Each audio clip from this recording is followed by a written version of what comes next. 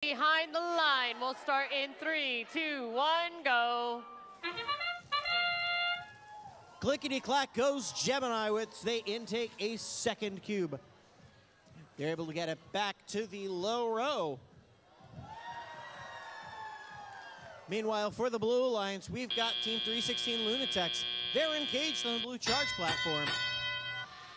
321, the Goose Robo Lancers able to engage for red. Real-time score shows the slight advantage right now to blue. This match may come down to who's able to score more points in the grid. Teams get 5 points. It's for every game piece scored on the top row of the grid, 3 points for every piece on the middle row, and 2 points scored for every game piece on the bottom row.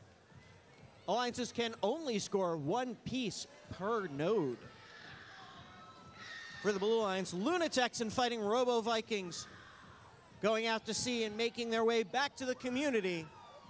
316 with the landing for that cone, just off the top node, lands into the bottom.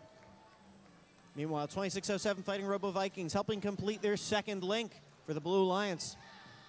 For the Red Alliance, Gemini helping cycle those cubes back and forth.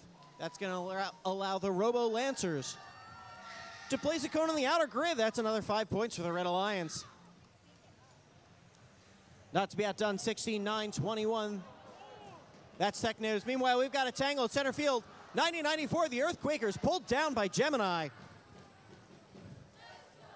That's not going to be good. Our referees will take a look at that. Meanwhile, with 52 seconds remaining, Blue Alliance is now down one of their partner teams.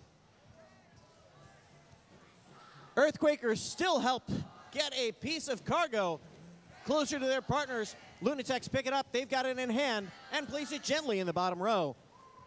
2607 Fighting Robo Vikings, they've got a cube. They want to try and get that better position to help complete a link. They only need one more link to get the ranking point.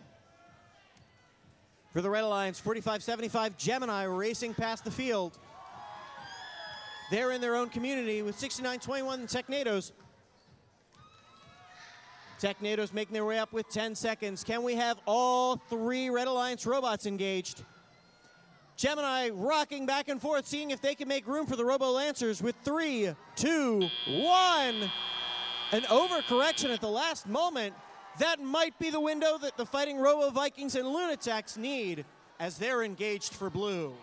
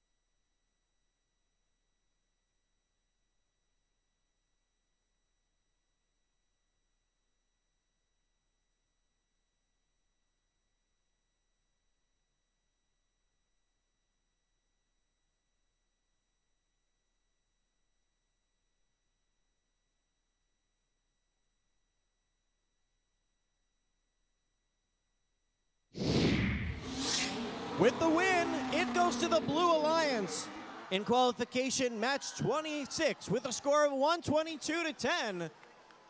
The charge station making the difference at the end there. That helps move the Blue Alliance up in the rankings. Team 316, the Lunatics, moves up.